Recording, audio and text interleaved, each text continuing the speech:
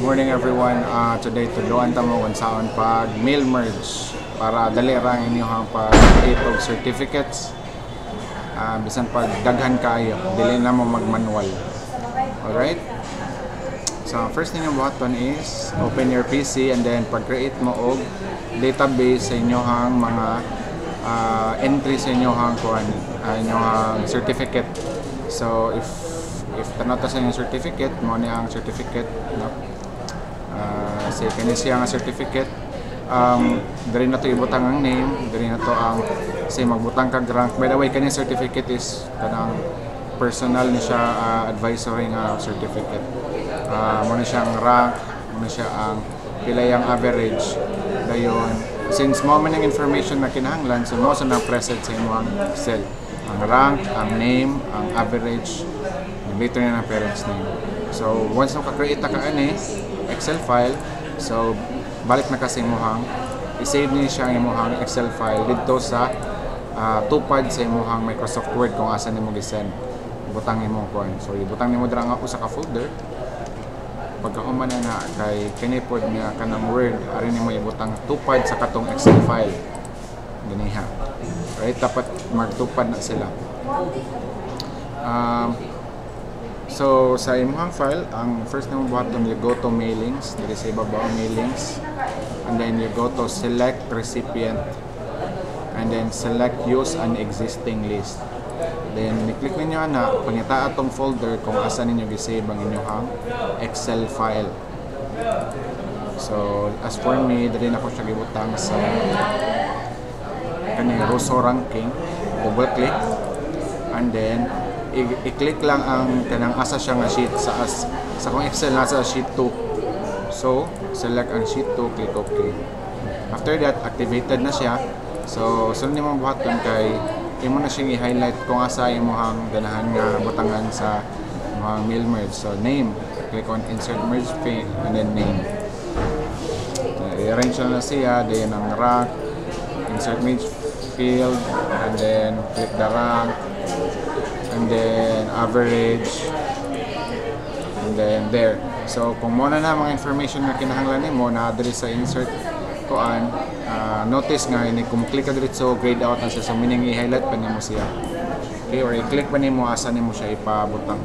After na, you click here finish and merge, then click edit individual documents. So ma-double check nimo if sakto bang ihang i-generate.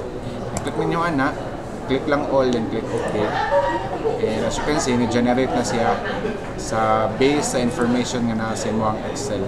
Say top 1 right then, top 1 with average na dere, and then average grade.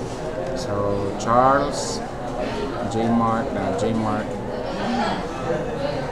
Janeline. Okay, so top 3 there. So again, may mga naning instances nga mo usab siya, that's why i-edit kung mo siya tagsa. Taas lang kay ang name sa itong paggamyan.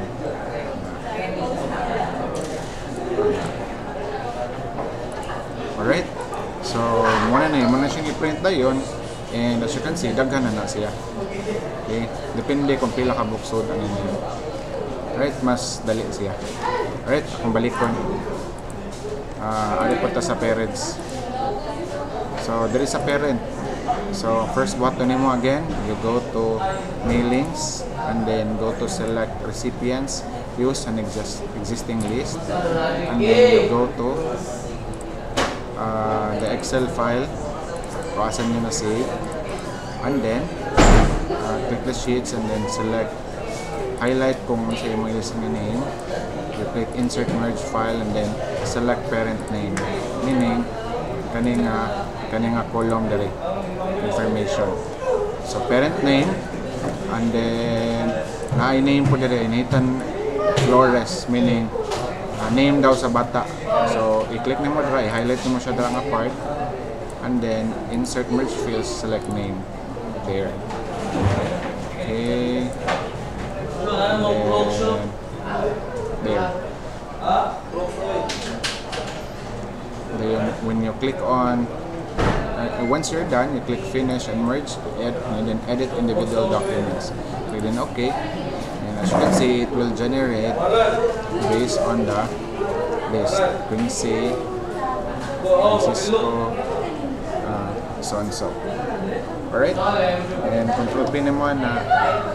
So less ang iyang problem na dili sad ka mabalak ka o edit manually o maguba. Alright? I hope nga na namoy nakatunan karon. You have any other concerns, IT related, so na madali ang trabaho, just let me know. So much and have a great day. Bye!